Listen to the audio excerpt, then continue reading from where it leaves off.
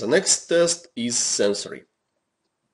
To do a sensory, you can again use a linked test because you still checking medianus, or you can go to toolbar, select medianus antitropical, and press click mouse on the left side.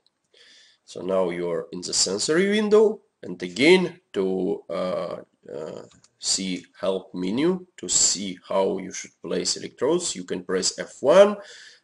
For sensory we use second channel normally.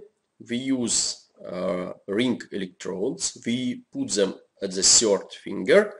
Minus we put more proximal. Plus reference we put more distal. Stimulating electrode we put in the same position, and we are ready to start. Again we check impedance. We press this button, or we press button on the keyboard. Impedance is perfect now. Everything is green. Close. Put recording electrode and make a stimulation. Stimulation current now is 2 milliamp, and I make stimulus. Nothing. Increase. Nothing. Increase. Nothing. Increase. Nothing. Increase. Oh, we got response. We can increase. Oh, and save.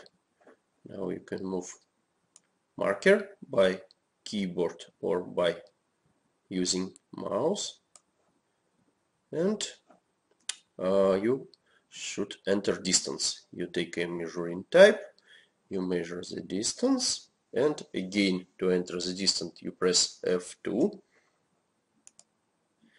The software ready to accept distance. It is 150. Okay, and velocity is calculated, is 67.5.